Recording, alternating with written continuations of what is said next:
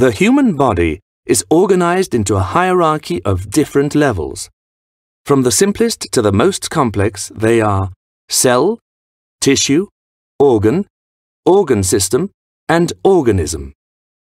Thanks to our nervous system, sense organs, and locomotor system, we are able to interact with our environment.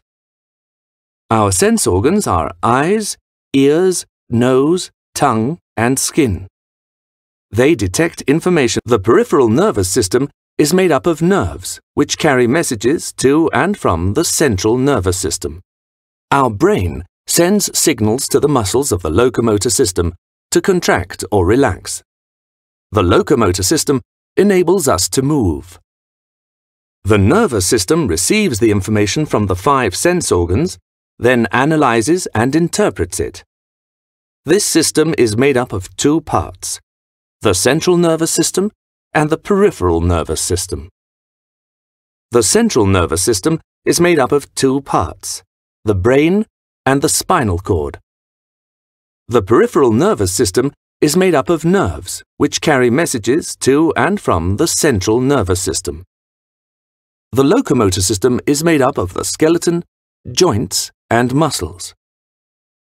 Infectious diseases, such as common colds, are caused by harmful organisms called pathogens entering our body. The most common pathogens are bacteria and viruses.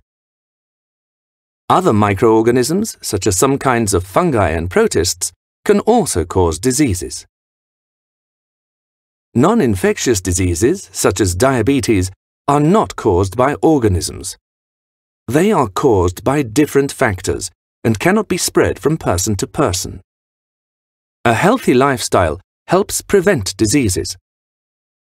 This includes a healthy diet, exercise, regular checkups, and saying no to drugs and alcohol, and an excessive use of video games.